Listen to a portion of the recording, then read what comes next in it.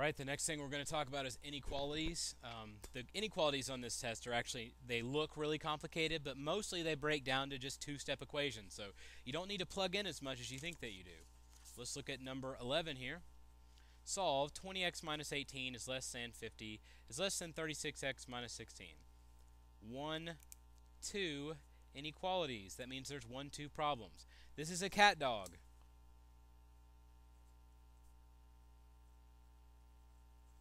So you solve that one, and then somewhere else you come down and you solve the other one. Keep everything in the same spot. All I did was just keep the middle. Write it down twice. It's cat dog. Here's the cat head, here's the dog head, and 50 is the body, of course. Now, they're easy to solve. You add 18. You get 68. Bring down your 20x. Divide by 20.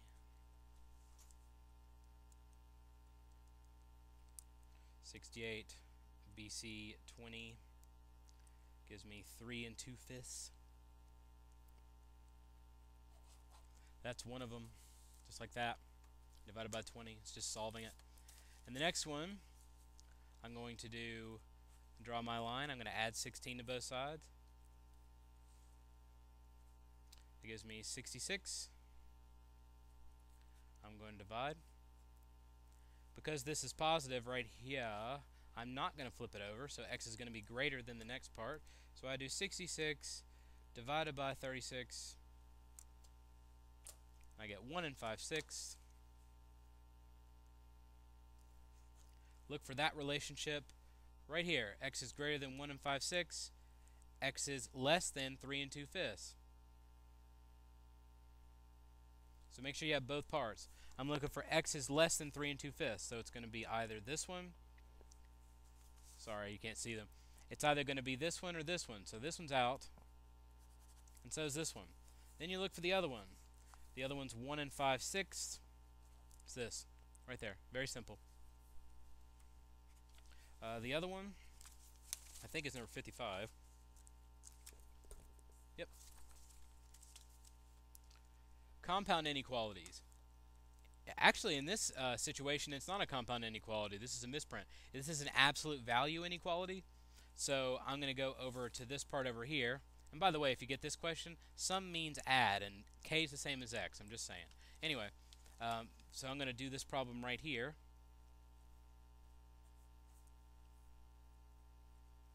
This is an absolute value inequality.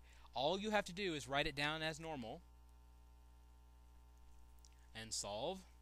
And then you write it down as normal inside the inequality, and then you flip this, or inside the absolute value, flip the inequality over, and change the sign on the number. So change to 27.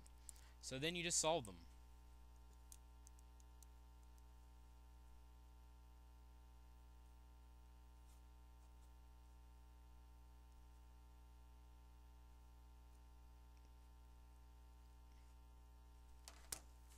Divide by -3. And if I'm dividing by a negative, I've got to flip this thing over. So n is greater than or equal to -7. On the other side of it, subtract 6. -33. Don't be ridiculous. I almost put -21 here too. If some of you thought of that, then we're in the same boat, but I was at least smart enough to go back and look. Divide by -3 and you get +11. But since this is negative, I've got to flip this thing over. So n is less than n is less than 11, but n is greater than -7. So I'm going to go back over here. Could I have solved it out? Sure. But why would I do that? In this one, it's really actually easier than I thought it was. So they wanted you to just change it into the form that you had to use. I don't know if you can see it as well as you should. There you go. That's a nice picture. So really, when you have this, you're just going to rewrite it as shown. So find one that has 6 minus 3n is less than or equal to 27. 6 minus 3n is less than or equal to... Well, there's one right there. This one has -27 in it, so be careful. And the other one, 6 minus 3n is... So the first one's going to look like this. The other one is going to look like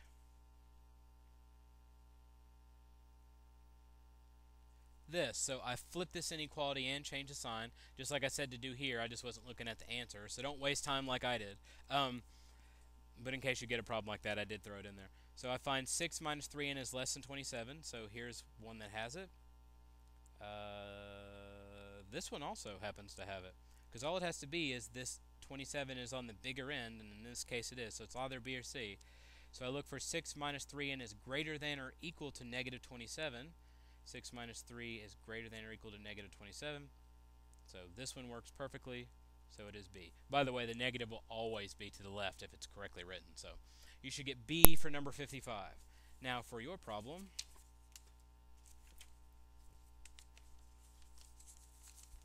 you will be doing number 39, and you're going to be careful because these are greater than, less than situations. So you're going to be smart and plug in like you always do and find one that makes this true and also makes this one or makes the other one true. So one or the other will be made true by plugging in one of these values. Good luck.